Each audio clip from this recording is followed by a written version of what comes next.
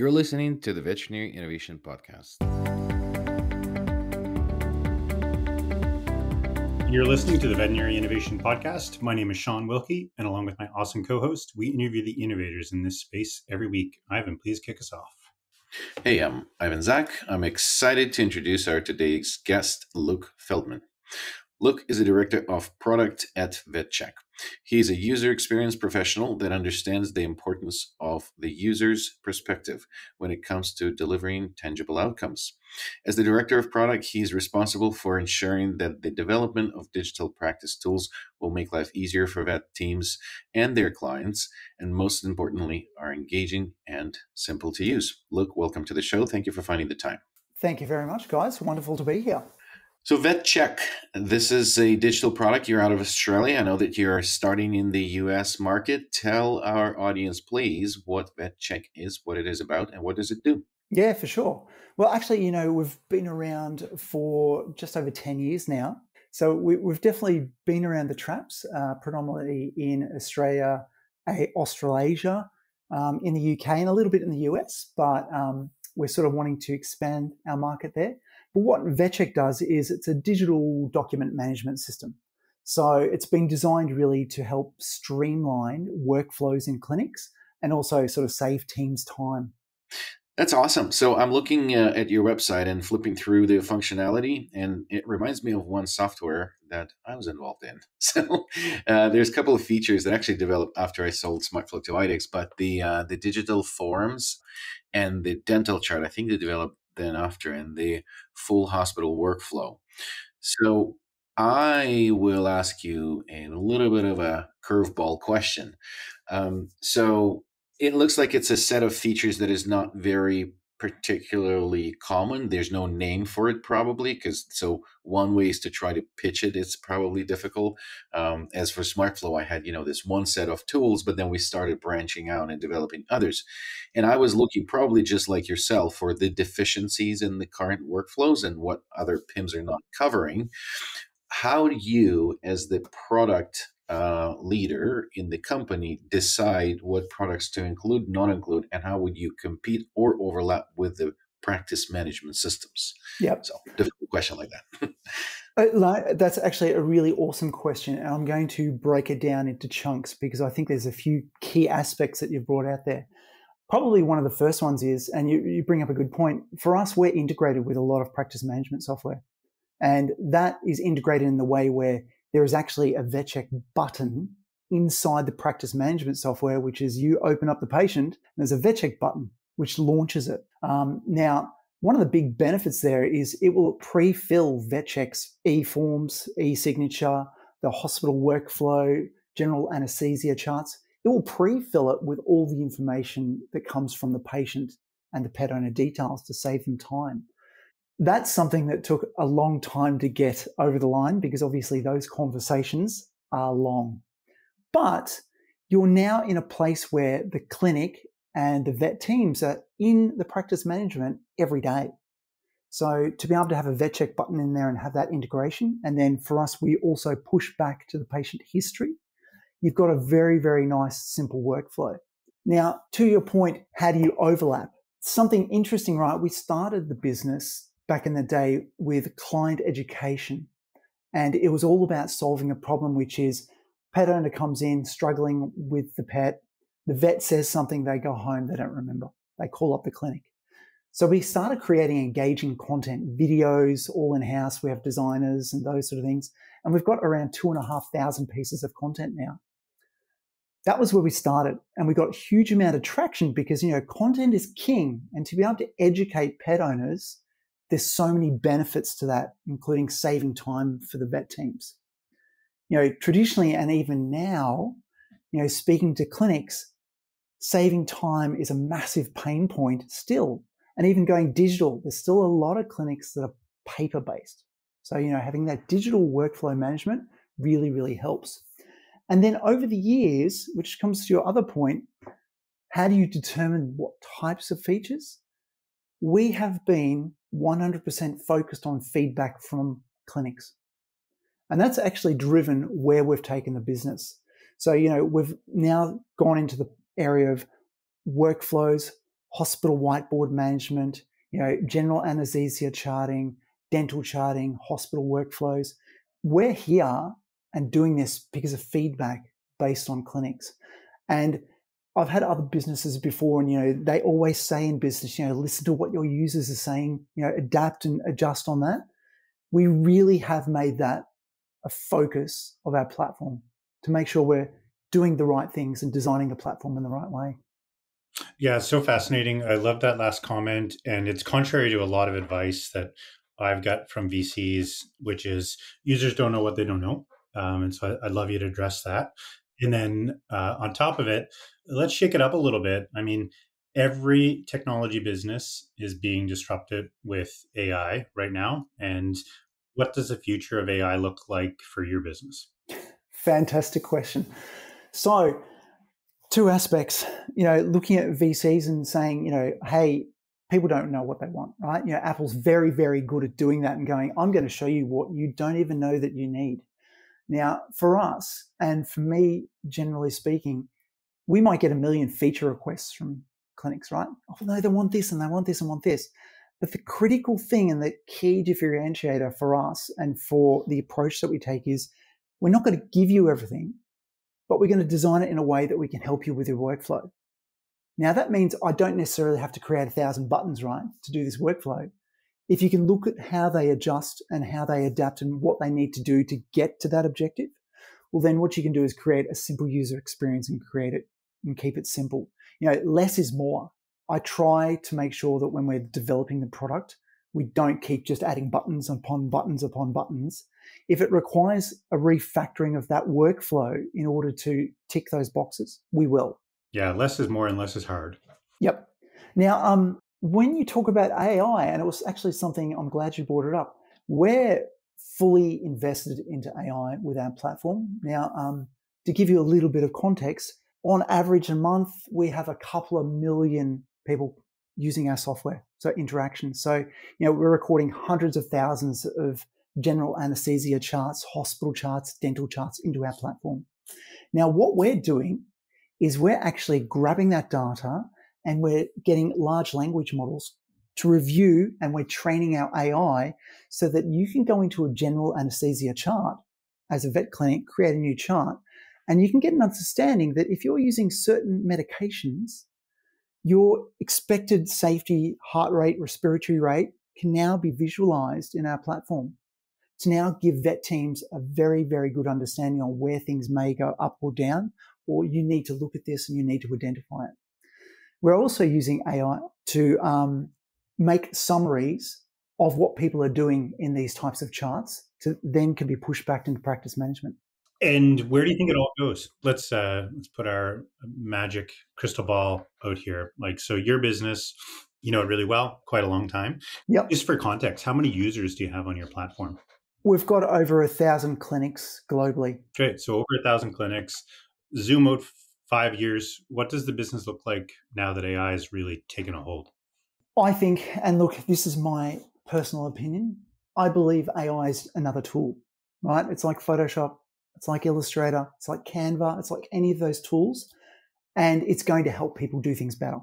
Now for us, and where we're looking at it, we have millions of data points on, say, general anesthesia, on dental charts, knowing that a dog of a certain age getting these types of dental extractions may be prevalent to certain things in the future. We're using that type of data and training it to help clinics be more effective at what they do. A lot of people go, oh, there's going to be AI and we're going to get rid of these people and we're going to remove these people. I don't believe that, and we're not designing our platform to do that. We want to supercharge and make those people in vet teams, veterinarians, supercharge their abilities, help them be better at what they do, not necessarily eliminate them. That's so cool. As you're talking about it, I remember in the SmartFlow days, we were hoping to do what right now is possible. Just that I sold it in 2018, end of it, there was nothing like that then. But I knew that every button that we click on SmartFlow, whenever we provide treatment or run anesthesia sheets that we had, also all of that could provide significant amount of information that if it was easy to process, yes, then we could contribute so much to the medical decisions and predict what's going to happen during anesthesia. We were trying to do this sort of tele anesthesia platform using it and suggest, but now it's possible. It kind of gets me excited, to see what's going to happen with all of these things. And I totally agree with you. Nobody, like, there's going to be people replaced, just like with anything, Yep. when with the whale fishing, they were replaced. With the cars and Ford, horses were replaced. Like, everything was replaced, and it's just a cycle of technology and innovation. Maybe a little more so right now, but I'm not worried about our profession. I don't think you can replace veterinarians, technicians, and someone has to do the work. It's not only intellectual work that they do. But interesting thing then, how do you steer your product with it? Because I keep looking at this, and Sean and I had these. This is why we're kind of latching onto this AI conversation. I apologize if we're talking too much about it, but it's just so hard to keep up with just information that's coming out, because now all of these AI platforms, they come Frenetic. and they do like releases in the same week, like Yep. Google with OpenAI and everybody. And the fear that I have in all the startups and the products that are out there using them, that these platforms and the infrastructure outpaces the solutions that people build on them. It's so interesting to observe. And do you do anything as the entrepreneur and in this environment, especially using AI, to kind of keep the product ideas ahead of the game, or at least on par with the game that's happening? Look, that's a really, really good question. And it is moving at a frenetic pace. Like, to your point, Ivan, if you talk about even 24 months ago, you couldn't do what we're doing now. Even 3 months ago. And if you look at in 3 months' time, like looking at, say, ChatGPT 4.0, you're opening up a whole new level and a whole new can of worms. I think for me, there's a couple of different approaches, right? There's that one where I've got to just keep running. I've got to keep running and I've got to keep up with it. I think for us and our platform, we've been around for quite a few years now. I believe we know what we want to do with this type of machine learning, this type of AI, and we can apply it without having to go, well, we're racing and racing and moving and moving and moving. Because if you look at the training of an AI like that for, say, anesthesia charting, having those millions of data points, you can do something right now. You don't need to say, okay, in 3 months, we're going to be using ChatGPT 5, 6, 7, or 8. You can be using the current tools out there to create something that is so far advanced for anything that's out there. I think there's a line that you have to draw to say, okay, we're going to step in here. I'm going to start playing here. I've seen companies already, and I know people that have startups that are doing that running game. And they're just running and running and running, because like next version 3.5, 4, 4.5, 5, they're already talking about 5 now with the billions of computational power. It's going to, like, you can't keep up. So I think you got to draw a line in the sand, and you got to go, okay, do I understand what the objective is? And can I achieve it with these tools now? Or do I need to wait a little longer? For us, we can definitely achieve what we want to really help improve vet teams. I think that's interesting. It's an interesting approach. However, I'll poke a couple holes in it from personal experience. So pick a use case, anesthesia form. You've got the data, you train 3.5, it works perfect. You put it over there, it's now running. You're off to the next feature, building the next thing that your clinic wants. Meanwhile, you've got a vet that's using 4.0, and they're doing everything that they can do with the feature that you've created. Plus, they're doing 5 other things that they can't do in your tool. And they come up with a new use case in their sleep, and they try it and it works. And then they stop using your tool because they can do absolutely everything with GPT 4.0. How do you stay in business? Okay, I've got a very good answer for that. And it's actually a very simple answer. GPTs, they're systems, okay? So they're systems, they're data. They're massive databases, and you've got a very rudimentary interface. I type, I might take a picture or whatever. But the one key thing that these systems are missing is the user interface and the human-computer design that is relevant to a vet audience. Yeah, it's all about the user interface. I truly believe. 100%. Yeah, that's the future of technology. I strongly believe. So I think you're well positioned, and that was a great answer. I'll back off now, Ivan. Your turn. We're interrogating you here. Look, go ahead. Look, that's okay. I'm up to the challenge. I love AI, and I've been using AI for at least the last 2 or 3 years. Even before these models have sort of come out, I've been a very, very early adopter. So I love this sort of tech. I can see where it's going. And I think especially in the vet space, there's so many amazing things you can do But again, it all comes back to that supercharging for the vet teams as opposed to getting rid of them. That's a big thing for me. And it's about the user interface, the user experience that has the least amount of friction, that's in the right place at the right time every time, because that's the problem. And then the fight is real. This integrations piece and making it a seamlessly integrated platform that I think, most vets that use technology, so let's not say 95% of all vets in the world, I think they go to sleep wishing everything would talk together, wishing it was standards when they, locum at one hospital and go to another, and everything's different. And they use different codes and different titles for things. And so there's big problems for AI to solve in vet med. And I think, we've had that conversation about standards a million times, but I think the technology and the infrastructure that is needed to solve these problems finally exists. We just need to get the industry on board to kind of solve them together, which that's a hard problem.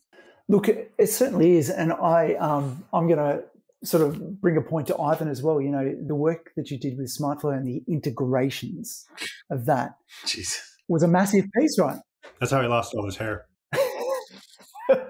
Well, look, it's a huge, huge thing to be able to do that. And for us now, we have a lot of integrations, and it's taken us many years to get these.